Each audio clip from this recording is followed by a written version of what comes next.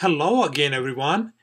In this video tutorial, I am going to show you how to solve this quadratic equation by using factoring method.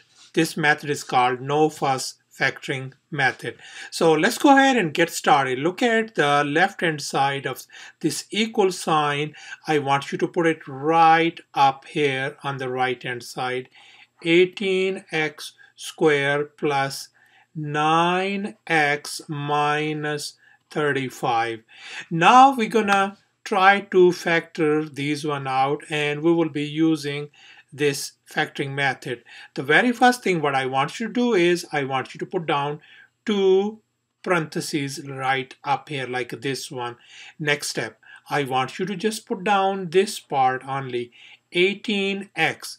Do not write this exponent, just simply disregard this exponent. So we will be just putting down 18x right up here and 18x right up here. Next step, I want you to multiply these AND numbers, which is what? 18 and 35. I want you to write down just these 18 and 35 right up here. 18 times 35. You can multiply these ones and then you can factor them out to get this 9. Right now you can see this, we need a positive 9 in the middle. But the simple way I want you to do like this way, okay? I want you to just manipulate these numbers like this thing. 18 could be factored out to what? 3 times what? 6. And 35 could be factored out to what? 5 times 7, isn't it?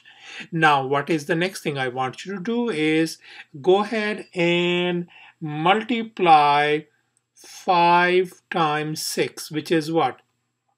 30. And 3 times 7 is going to give you what? 21. See, right now we got what?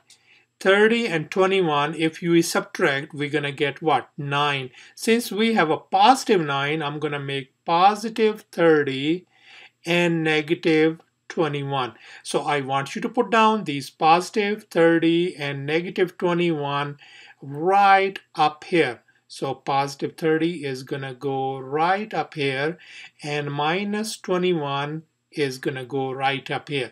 Your next step is going to be this one. Ask yourself in the first parentheses, what is the greatest common divisor, GCD, or what is the biggest number that divides into both of them? So that is going to be, of course, that is going to be what? And that is going to be 6, isn't it? And look at this thing. You tell me what numbers they're going to divide by this one. And yes, the biggest number is 3. That's right. And now finally, once you do this thing, 6 goes into 18 what? 3 times, so 3x plus 5 times, this simply become what? 6x minus what? 7. And that turns out to be the factors of this quadratic polynomial. So once we have done these one, I want you to put this one back right up here.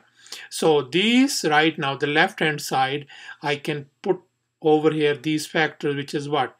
3x plus 5 times 6x minus 7, that is equal to 0. So once we have taken care of these one, now since we have a two parentheses, they are multiplying and that is equal to 0, we can break them down. We can write them as a two separate equations. The first equation is going to be 3x plus 5 equal to 0, and the second equation on this side is going to be 6x minus 7 equal to 0. Let's go ahead and solve for x on both sides. That means we're going to isolate x. So first I want you to subtract 5 from both sides. This is gone. So what we got right now, we got 3x equal to what? Negative 5. Now I want you to divide both sides by 3. This 3 and 3 is gone. So x equal to negative 5 over 3 is one of our solution to this quadratic equation. Likewise, we're gonna do the same process over here. Since this is negative 7, so we have to add 7 on both sides. This thing, what happened? This thing cancels out. So what we got, 6x equals to what? 7. Now I want you to divide by 6 both sides. This 6 and 6, they cancel each other out. So x by itself equals to what? 7 over 6, and that is our another solution. So thus our two solutions are either x equal to negative 5 over 3 or x equal to 7 over 6. Or we can write a little bit differently. We can write as this thing. We're going to say our solution set is going to be simply what? Our gonna be what? Negative 5 over 3 comma 7 over 6, and that is our complete answer. Thanks for watching.